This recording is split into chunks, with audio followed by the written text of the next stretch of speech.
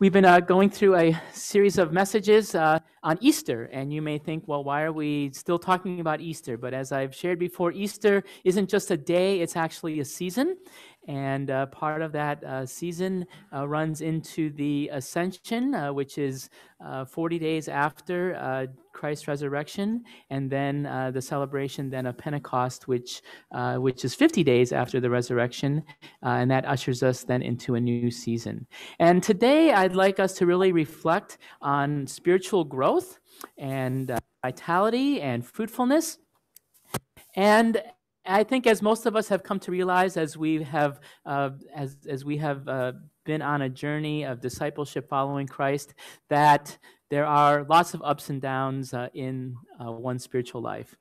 Even for those of us who are in leadership, us pastors, missionaries, I wish we could all say that we just have perfect devotional lives, that we never have a dry time spiritually. But I think myself, but I think most of my colleagues in ministry will say that, yes, there are ups and downs in ministry, but hopefully over time there can be growth and just a drawing closer to the Lord in our lives and in our ministry fruitfulness. What's interesting in terms of just reflecting on spiritual growth and health is that it's sometimes hard for us, I think, to really understand how God's working in our lives. And sometimes what we may feel is a real low point spiritually may be actually a time where God really uses that time in order to help us to grow, of Christian leaders. And it seems like even in those down times, as they look back, they see that God was really at work and really helped them to grow closer to God. There's actually an expression that are used by some called dark night of the soul. And a dark night of the soul is maybe a time in one's life, and even for a leader, that I wouldn't necessarily say it's clinical depression, but it's just maybe feeling that God is absent, or that God really isn't working in their lives, or is as real in their lives as that they would wish them to be. But yet, upon looking back on that period of time, a lot of times they'll say, well, that was actually a time, though I felt God was absent from me, actually he was working in my life to an even greater degree than I would have anticipated, and really helped me to move on to continue to serve him in greater ways. And today we're going to be reflecting on the words of John in John 15, in which he really is encouraging his church at the time, and I think even our church, even now, here into the future, to continue to draw closer to our Lord and Savior, Jesus Christ, and really trust him for our spiritual growth, and really trust him for our fruitfulness. I think there's always, especially because of our sinful lives and our propensity to sin, there's always a tendency to drift. But John continuously refers to the words of Jesus calling us to abide in Christ. And so I will have Dr. Tim now read for us John verse 15. And maybe you could come to the mic here.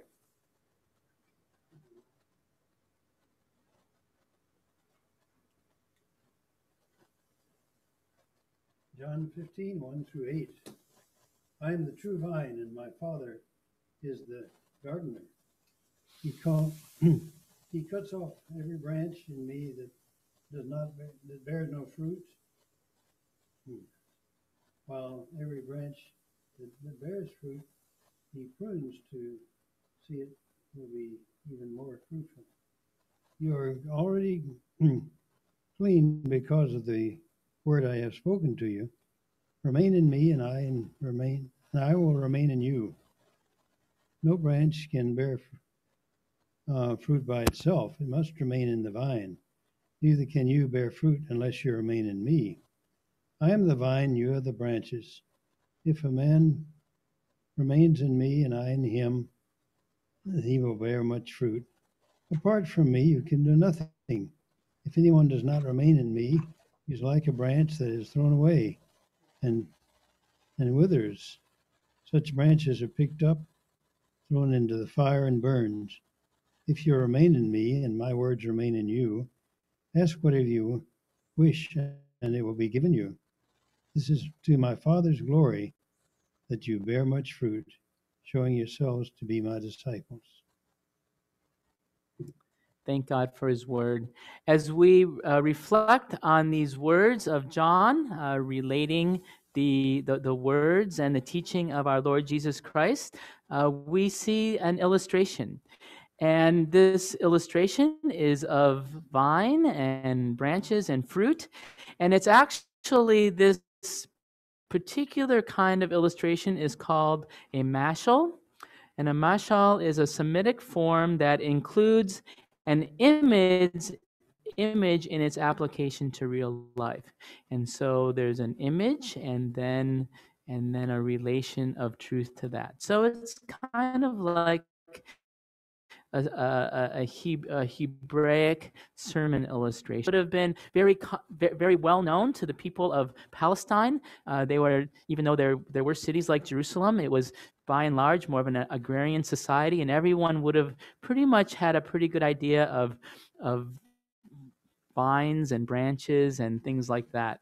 I think in our more urbanized society here in America, there's probably less of a knowledge of such things, of all things horticultural. But nonetheless, I think most of us know enough about plants that we can still derive truth and helpfully find meaning in this illustration given by Jesus. And we see here that Jesus says that I am the vine and my Father is the gardener. So basically, he's breaking down the illustration and basically assigning the different, like who is what part of the illustration. So the Father is the gardener. And Jesus is the true vine, and you and I and those who are seeking to follow our Lord are the branches. And we're going to break that down a little bit here. And so the first thing that we see is that the Father is the gardener. So he's the one that's taking care of the field. He's the one that's taking care of all of the plants. And in verse 2, it says that the Father, the gardener, will cut off every branch in me that bears no fruit. And so for those dead branches, or those that maybe aren't even dead but just aren't fruit bearing, the gardener, our Father, begins a pruning process and will basically cut off those branches that aren't bearing fruit. And then it goes on, John goes on to say, Jesus goes on to say, the branch that does not bear fruit, he prunes so that it'll even be more fruitful.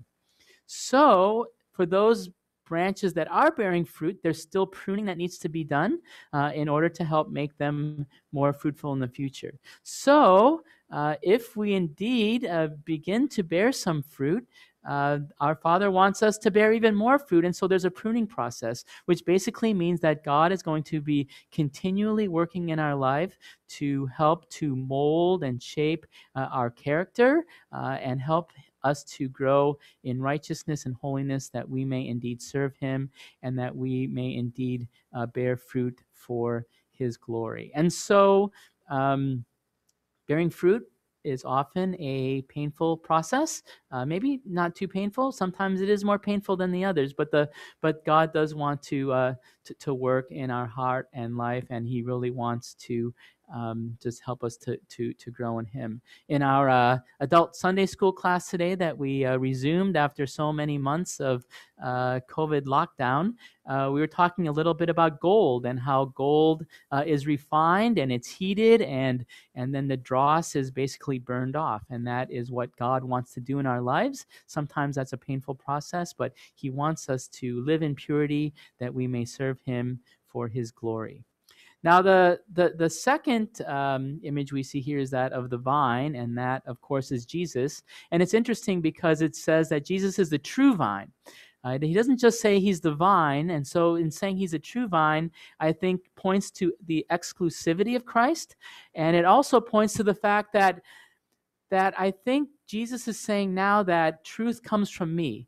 In Jesus's time and context, truth would have been found through Israel and through the worship of God and through the adherence to the Old Testament and to the law and the prophets. But I think Jesus is saying here is that that time has passed, and now truth is found in me. I am the true vine. And I think that's difficult to hear, especially to modern ears, because we live in an era and time of what's called pluralism, where basically all truth claims have some validity. So you can be, someone can be Hindu, and someone could be Buddhist, and someone can be Muslim, and someone could be animist, or whatever it is, but there's all validity to that. But Jesus is clearly saying that he is the true vine, that he is the way, the truth, and the life.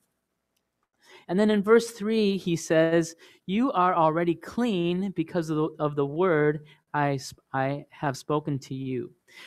Now, when I was reflecting on this, it actually was a little confusing, because we have this whole discussion of pruning and of branches and vines, and then all of a sudden Jesus says, "You are already clean." And I'm like, what does cleanliness have to do with growing plants?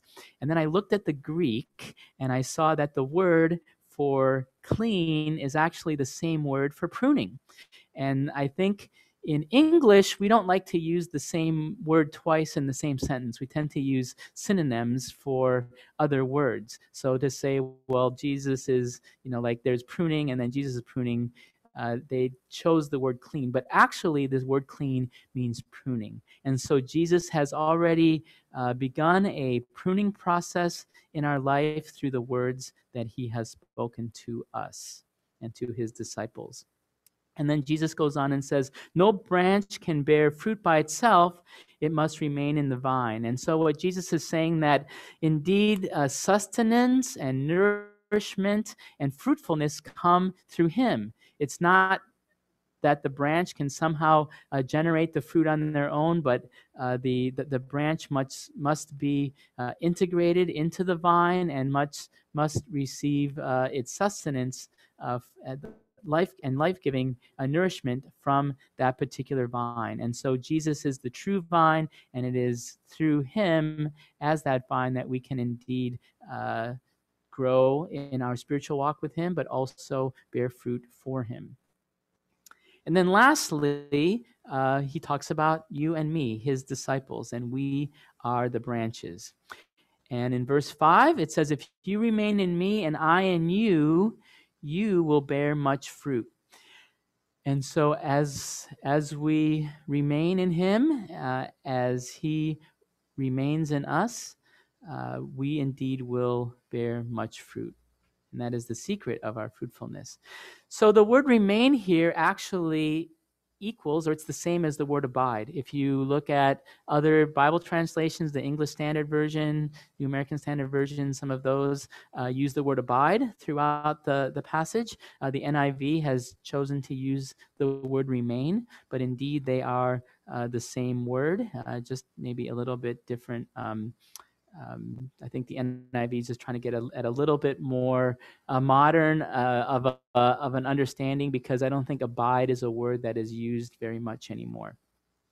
It is interesting that in the Gospel of John, he is very concerned about this whole notion of abiding in Christ, of remaining in Christ. He actually uses this word 40 times throughout the Gospel, and in just these 8 verses that we're reading today, he mentions abide or remain 9 times. And so this is definitely a concern for John as he wrote this gospel. And he draws upon the teachings of Jesus, who also was a concern of Jesus, that we abide in him, that we remain in him. The word abide or remain indicates loyalty or a deep attachment to Jesus, but also to God. And so we're called to draw closer to Him. We're called to have our loyalty and our allegiance to our Lord Jesus Christ, and to really forge a deep attachment with Him in our life and our walk with Him. And then in verse 5, Jesus says, "Apart from me, you can do nothing." And I don't think you can get much clearer than this. We are called to live our lives abiding in Christ, remaining in Christ, because apart from Him, there's no spiritual growth. There's no um, um, drawing closer to Him, experiencing His goodness and grace, and there's no fruitfulness in our life. Indeed, apart from me, you can do nothing. And so, as we read these words, we do find encouragement that indeed we can bear fruit for the Lord.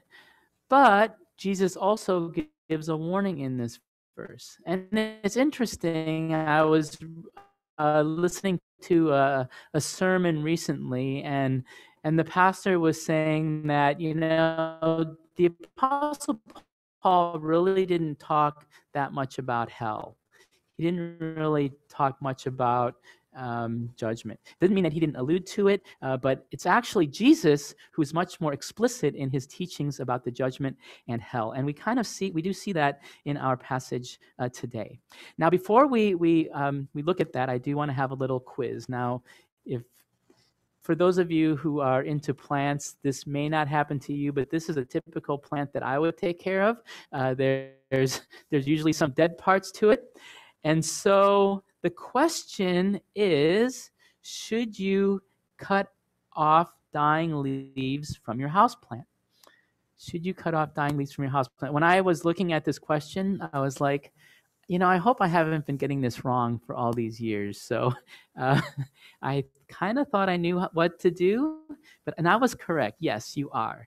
You're to remove brown and dying leaves from your houseplants as soon as possible, but only if they're more than 50% damaged. I know that I'll usually cut them off, and sometimes if there's some brown, I'll cut around the leaves. I'm not sure if that's good for the plant, but that's another question. And the reason why you cut off these dead plants is it frees up nutrients for new growth.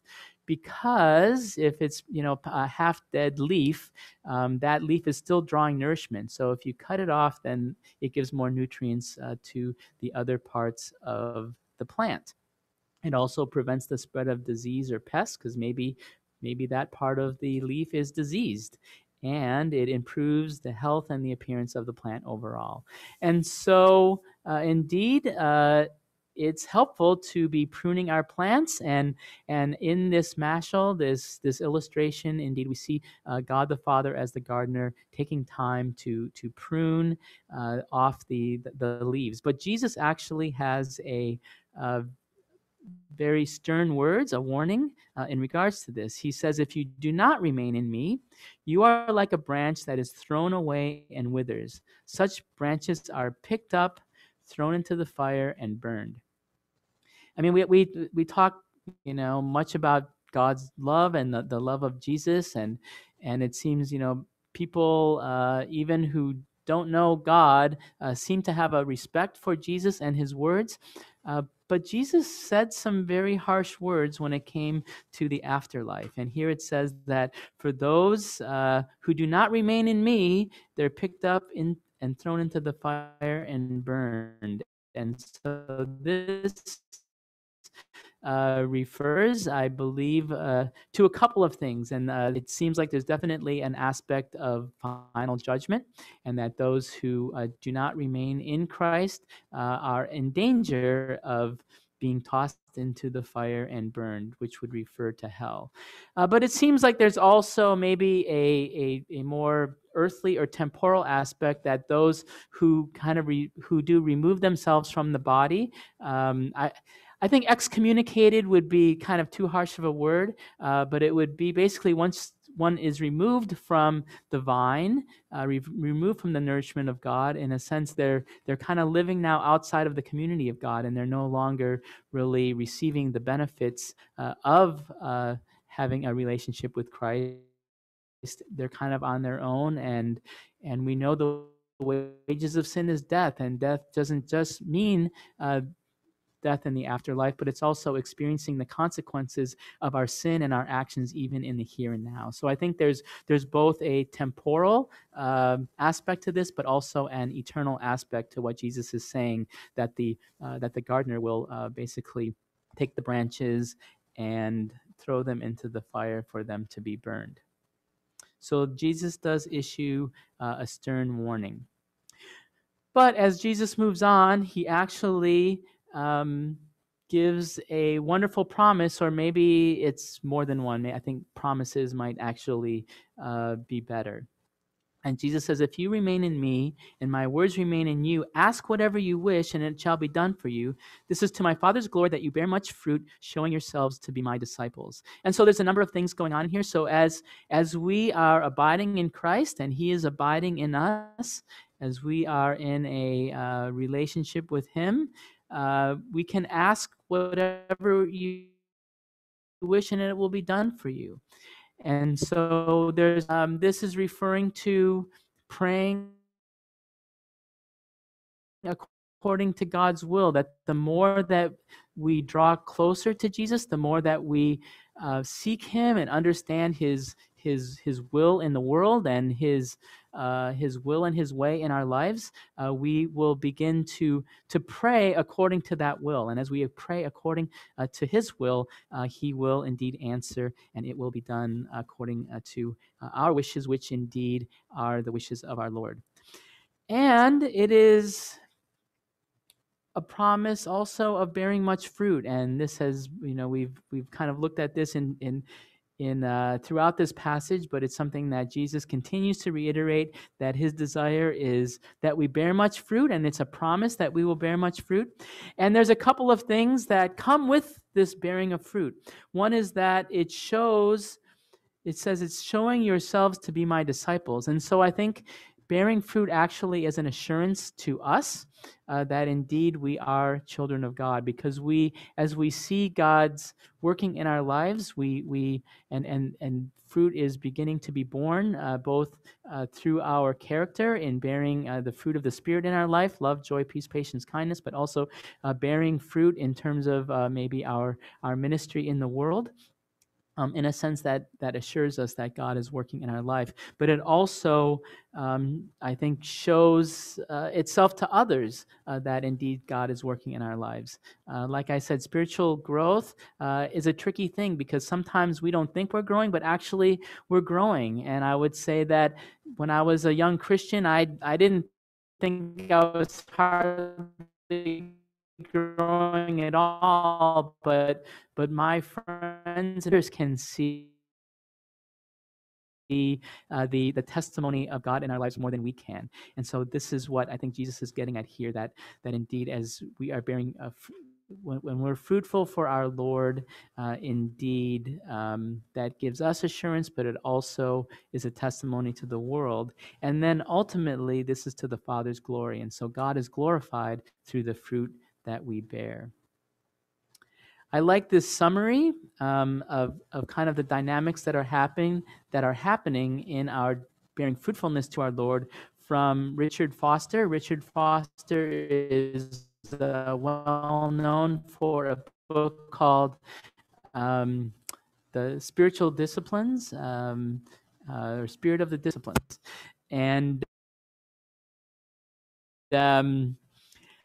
And Foster writes the reality of a heart abiding in Christ. And so ultimately, this what he's saying is there's an inward reality of a heart abiding in Christ. That is Foster's description of what's going on when we are drawing near to God, when we're abiding in Christ, when we're remaining in Christ. That there's an inward reality of the heart that's being touched, that is being touched by our Lord, and that is what means by abiding. And then through this inward change, this inward reality in our life that's being transformed, then we begin to bear fruit in our actions, and also in the fruitfulness that our Lord will have in our lives as we seek to serve him. How then can we live this out as we seek to follow the Lord today and throughout the week and even forward in our lives? Well, I think there's several things, and basically it's a reiteration. We're called to abide in Christ. We're called to remain in Him. We're called to a loyalty to our Lord, an allegiance to our Lord, a growing allegiance, but also a drawing closer to Him as we seek a deeper walk, a deeper relationship with our Lord. And we do that by abiding in His Word. And again, in this passage, it says that Jesus purifies us through His Word. We're cleansed through His Word, and we're called to draw closer to Him through His Word as we live out His truth. And so this is a calling to us to even maybe dive deeper into God's Word in our Bible reading, and we do have a Bible reading plan in our church, in our congregation, in order to help encourage us to stay accountable and to be just helping to encourage one another to be part to take part in reading and learning from God's Word. But we're also called to study. But most importantly, we're called to live out that truth in our life. We're called for God's Word to abide in our hearts and our lives. So that means we're really seeking to live out His truth in our lives as we seek Him. And finally, we're called to abide together. As I was reflecting on this verse, there was one commentator that was talking about vines, and again, I'm not an expert on vines, but they said that the branches coming out of a vine usually are very tangled. They're kind of intertangled, and it's kind of hard to find like where one branch of a vine ends and where one begins. And they said this is actually a good illustration of our life together, that we're intertwined.